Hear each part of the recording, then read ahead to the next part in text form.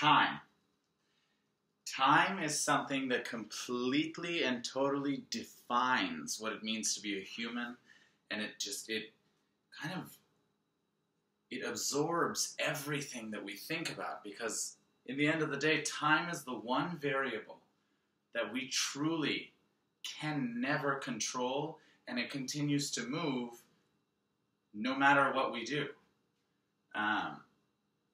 And I think that's an important thing to think about when it comes to relationships and marriage, especially marriage. Because think about when you hear someone's success story of marriage, right?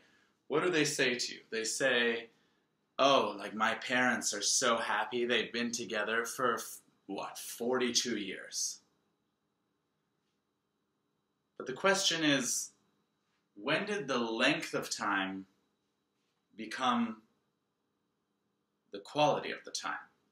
Why is it that we use a quantity to qualify relationships? And I think that is one of the biggest curses that we have kind of cast on ourselves. And that is one of the biggest pressures that I think people, especially young people, but people for a long time have felt. And especially in our generation, because it's difficult. People are kind of stuck in this in-between of, do I get married early? Do I, stay single for a while? Is it okay to stay single for a while? If I stay single, what's going to happen? Am I ever going to find somebody? Do I really need to find somebody? Blah, blah, blah. I mean, it's just these questions that are, kind of sitting on all of the youths of not just America, but the world. Especially America, because the technology is so vast here that, we kind of have access to the entire planet in a lot of ways, which kind of increases our horizons and it's no longer about the people in our town. It's no longer like if I find, it's kind of something I talked about in another one of the videos, the concept of 1 in a million.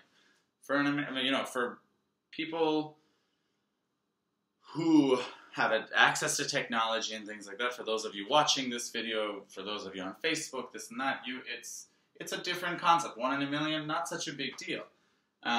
Which is also part of that pressure, that responsibility that we feel in relationships, and kind of making sure that we choose a relationship that will last forever.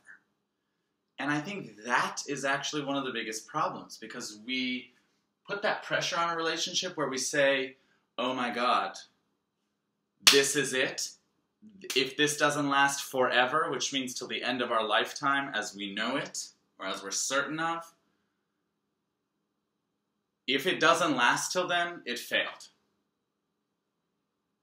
And that's also a huge reason why people get so upset when their relationship ends. You dated for 3 years, you dated for 10 years, or you were married for 10 years, you were married for 15 years, you divorce, you break up.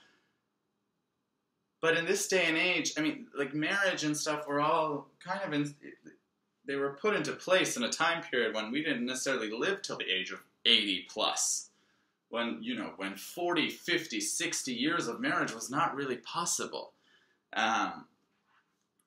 But it's funny how such an old tradition is carried into a new culture, a very modern culture. And so I think that's really important to keep in mind, that, if you dated for 2 years and you break up, it doesn't mean it failed. It doesn't mean you failed. It doesn't mean that you screwed up. It just means that it faded. You grew out of it. You both grew out of it. When you come together in a relationship, it's so much about circumstance and timing. You two just so happen to have met up at the same place at the same time, in a place where your magnets happen to connect to one another. And then you continue on the same path together. But in the end of the day, there's still 2 lanes. What you try and do is keep one another on that same path because your goals are similar. But we're human. That's unpredictable. And when you're talking about in the context of decades, I want you to think back in the past year. How many things have changed for you? How many things can you look at right now and say, this is exactly what I would thought it would have been? Not even just the past year. Think about the past 5 years. 5 years ago. Are you exactly where you thought you'd be today? The good and the bad.